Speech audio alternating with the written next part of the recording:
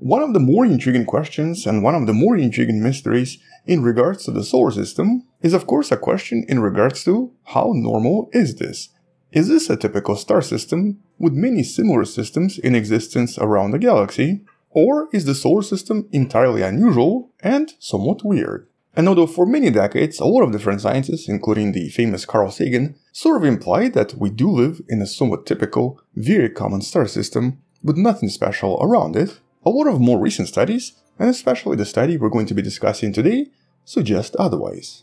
They do suggest that the solar system is really unusual, very unusual, and potentially extremely unique.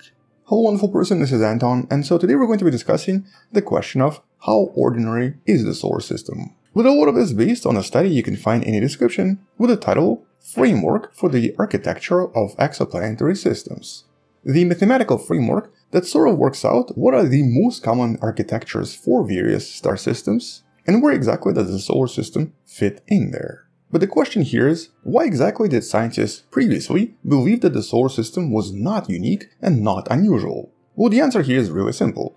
They didn't actually have a lot of examples to work with, and we're mostly basing this on the idea of what we think is happening in other star systems based on the observations of various stars. But the reality is that in the last couple of decades, the technology has advanced so much that we're now able to see a lot of different star systems out there, and even detect various planetary systems, where we can then analyze what sort of planets are formed there, and what sort of a star this is as well.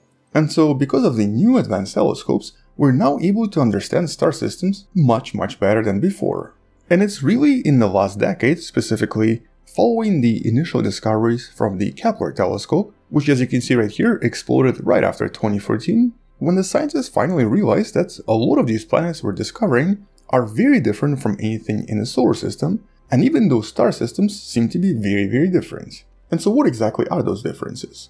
Well, the biggest difference is that the majority of stars out there are usually binary. And some stars are even trinary or have higher multiplicities. But binary stars are the most common, and so the fact that the Sun is alone is kind of already unusual. Nevertheless, a few years back, NASA talked about this particular star system that about 3 years ago they believed to be the most similar in terms of structure to the solar system so far. So basically, out of thousands of star systems discovered, this one seemed to resemble solar system the most. This system is known as 55 Cancri. But even here, as you can see, it's not really that similar at all. Okay, it does have some kind of a gas giant, potentially somewhat similar to Jupiter, around the same distance, but the inner planets are very different. So here's what the inner structure of the star system kind of looks like. But I guess more importantly, one of these inner planets is also a gas giant. One of the closer planets known as 55 Cancri b. And so here you have a mixture of gas giants and terrestrial planets, but also spaced out very differently to what we have in the solar system. And even though the star itself is kind of similar, although this is technically an orange dwarf, also known as a K-type star, this is once again a binary system.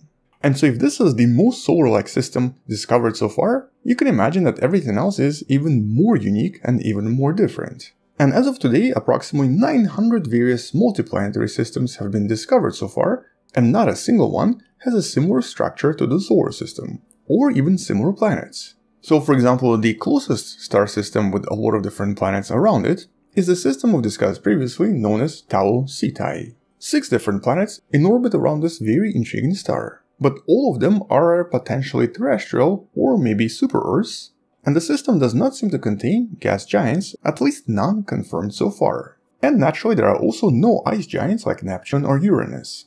Likewise, another similar star system, known as L9859, was also discovered to contain several terrestrial planets, but once again very different from anything in the solar system.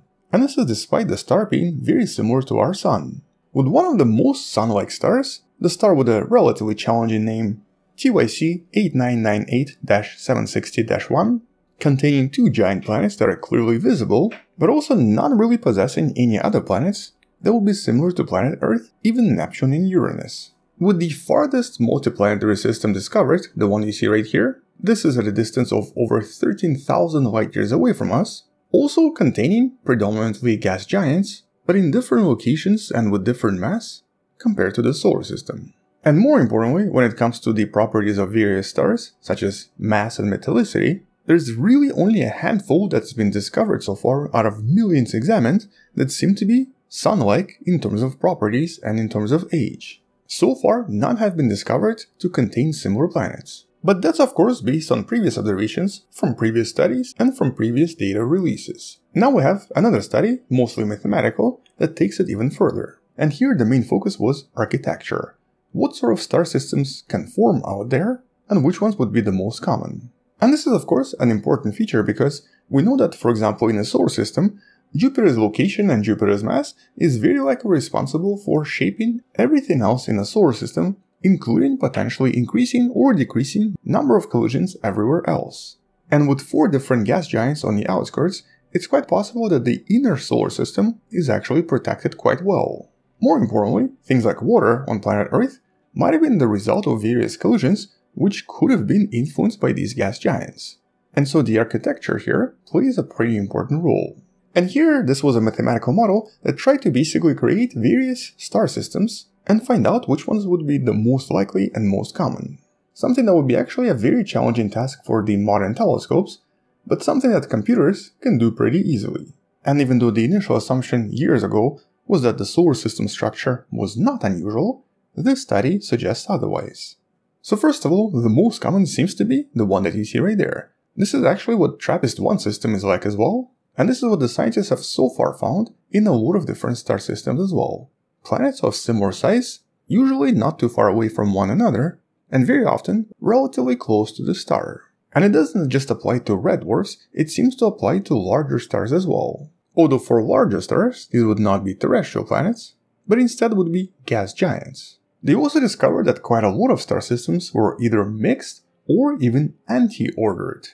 In other words, mixture of gas giants and terrestrial planets, like the ones I showed you previously, or even star systems where gas giants are the closest and terrestrial planets are somewhere on the outskirts. But obviously the biggest surprise was that the ordered star system, the one similar to the solar system, was the least common, with something like 1% of all star systems appearing ordered out of all of the ones they've created, which of course implies that the architecture we have in the solar system is super rare. But the question is of course, why? Well, the simple answer here is that it's pure luck. But in order to find the more complex answer, we have to briefly take a look at how stars form. It all obviously starts with a relatively large gas cloud that has to reach certain density in order to start forming stars. For example, in case of a nearby supernova, the pressure from the wave here is going to create just the right density in the gas cloud to then suddenly start forming various stars along the shock wave. This is pretty much what the scientists usually observe in famous nebula such as the Orion Nebula you see right here. And so inside of this cloud, various clumps start to collapse, creating various stars. But at first, a lot of these stars form what's known as trapezia, named after the famous trapezium cluster in the Orion Nebula. But this is not a true cluster because these are stars orbiting around one another. And so technically this is a multi-star system, but the orbits here are not super stable. And so eventually some of these stars are going to get kicked out, some of these stars will assume more permanent orbits in, for example, binary systems, and some of these stars might have some other fate. What happens to these stars though is obviously pure luck. So they all have a slightly different initial start. And that's of course on top of a lot of other activity, such as turbulent gas or a lot of whirling material that essentially interact with all of the material nearby, growing larger, forming planets, but also gravitationally pulling on one another and sometimes losing some planets because of gravity.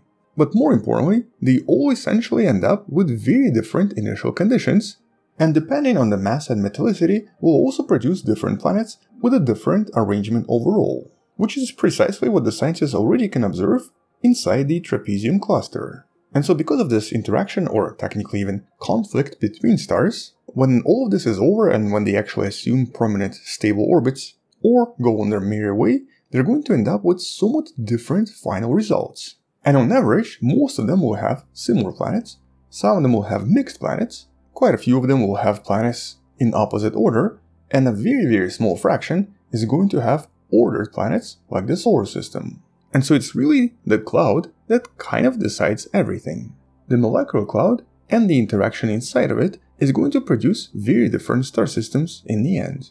And so essentially all of this is just pure probability. But for some reason, the probability of having solar-like structure and of course solar-like planets is really exceptionally low. In their study, they actually list a few more reasons you can explore by yourself by looking at the link in the description, but in the end it's really all about the formation process and how, unusually, star systems like the solar system just do not form very often. So a pretty cool discovery and definitely something to think about. But the question is, of course, does that actually answer the questions of life in the solar system? Well, that's not something we can connect just yet, especially because we haven't really found any signs of life around other planets or around other star systems, or really even right here in the solar system. So it's not something we can answer, and the speculation in this case, I guess that's just not my thing anymore. But we'll definitely talk more about this once there are more discoveries or more findings about this, or once the scientists actually do find a star system that's eerily like the solar system, like our home. On that note, thank you for watching, subscribe, share this with someone who has learned about space and sciences, come back tomorrow to learn something else, and maybe support this channel on Patreon by joining channel membership or by buying the Wonderful Person t-shirt you can find in the description. Stay wonderful, I'll see you tomorrow, and as always, bye bye.